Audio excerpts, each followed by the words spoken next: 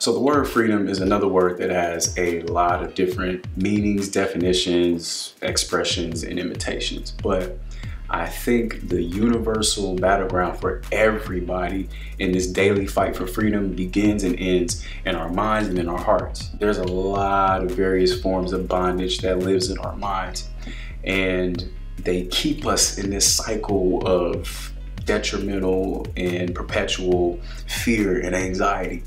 And the same thing goes for our hearts. But I believe that once we can break free from that, whatever it may be, that's when we can begin to experience the beginnings of freedom. Like for me, for example, one place where I've experienced a lot of bondage for decades in my mind was negativity. And sometimes I still struggle with negativity, but working with a counselor and working through that, I've been able to heal from that. I've been able to, uproot old core beliefs and, cement new ones and get rid of those old ones that were detrimental, that keep me in these cycles. I was able to gain a lot of tools to help fight that. And, it also brought up a lot of different other areas in my life that I needed to work on. And I want to say a thing when it comes to that is, when we work on stuff, whether we're working on it with a therapist or just kind of on our own or with trusted people,